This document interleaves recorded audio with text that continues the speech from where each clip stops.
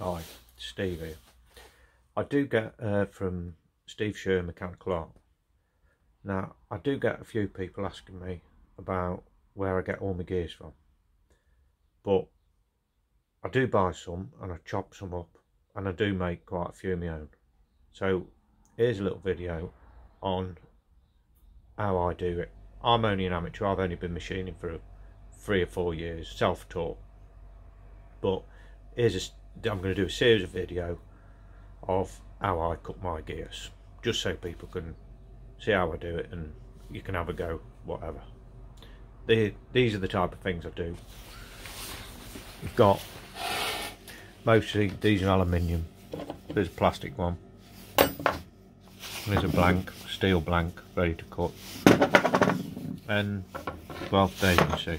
Here's one that's, most of these are cock-ups, like that, look. See that? But this type of thing. So I've only got a small mill, and here it is. Got a digital readout on it. So I've got my rotary table set up here, clamped down, and a tailstock clamped down. So this is all in line, and then it's all dead straight, and test it all so it's all running true, all ready for a blank to go on it, something like that. Then I'll machine something like that, and then this will bolt onto here, then I'll cut the gear. So this is part one, setting up machine.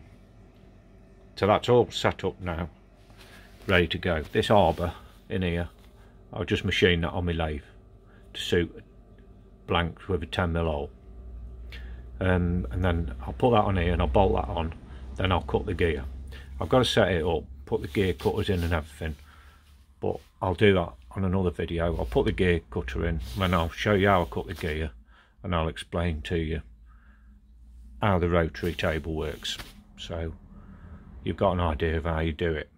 For you amateur machinists like me, might find it interesting. I hope you do. So that's part one, setting the machine up, and I'll see you in the next one.